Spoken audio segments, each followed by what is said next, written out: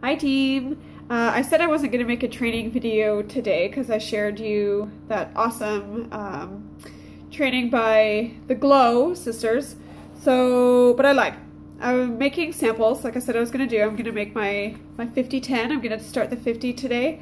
And I thought I would just show you guys how I make my samples. They're really easy, really simple, very basic. They don't look pretty. I don't use molds, any of that kind of stuff. I will use molds sometimes to make like larger samples, like a deluxe sample for my customers to include in their actual orders. But as far as just handing out to strangers, I'm not super worried about what the actual samples look like, and I'm not giving them enough to melt in their warmers necessarily. It's just for them literally to sniff our stuff. We want to get the fragrance under people's noses. We sell fragrance, right? So people have to smell it if they want to buy it. So I am literally just focused on giving them enough that they can smell through this little baggie, and then if they want to order some to melt in their warmers, they could purchase it from me. So here's the full bar. I literally just crack it open. So the reason I started doing it this way instead of using candy molds or silicone molds, I used to do those. Honestly, I have a busy life. I have things to do, places to be. So I would much prefer to focus my time on other areas of my business, like supporting you guys, rather than taking hours just to make samples. So I thought if there's anyone out there with you guys who aren't making samples or aren't handing out samples because they just don't know where to begin, something is better than nothing. So I thought I would just show you what I do. So sample, little knife. Okay, it's just a sharp little, like it's a paring knife. They don't always come out pretty, so it might not here either. And there's different ways you could do it. I'm going to try and do little thin ones. You see it's just shaving it off, so that might not work. So I'll just put it into chunks like how I normally do. Chop off a chunk. And then I'll literally just take this chunk and turn it into tiny chunks. Okay, chunky chunkers. There's another one. I literally just do this, you guys. I chop up the bar. Like I said, it's not pretty, but it's enough for them to smell. Sorry, my allergies are so bad if you guys can hear that. Whew, I sound like I'm permanently sick.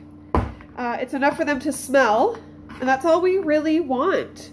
Like I said, for my actual customers, I'll give them cute little samples in their bags to reward them for ordering through me and to thank them.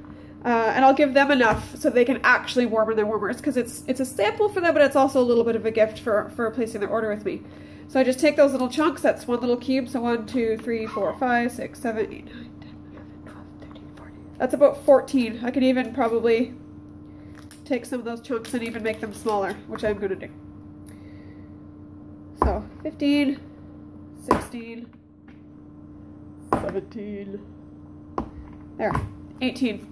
Samples out of one little cube. That's still 7 cubes to go, y'all. Okay, so that's it. You see that? Tiny, teeny tiny. So I will attach this to my business card.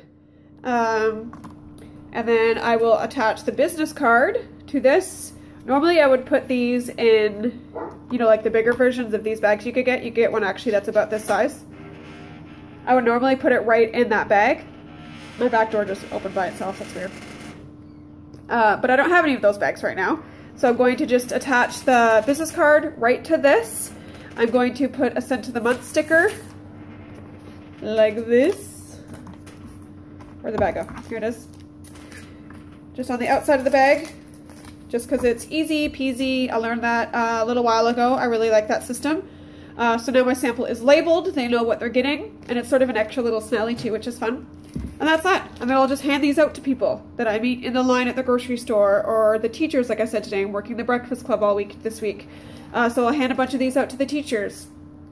Just wherever. And it's a product list. These are cheapy cheap. My business cards are cheapy cheap. And this is teeny tiny. So even if you're on the smallest, teeny tiniest budget, you can still make these work, and you can still get your fragrance under people's noses. So I thought I would just share that. Let me know if you guys have any questions, and have a great day. Bye.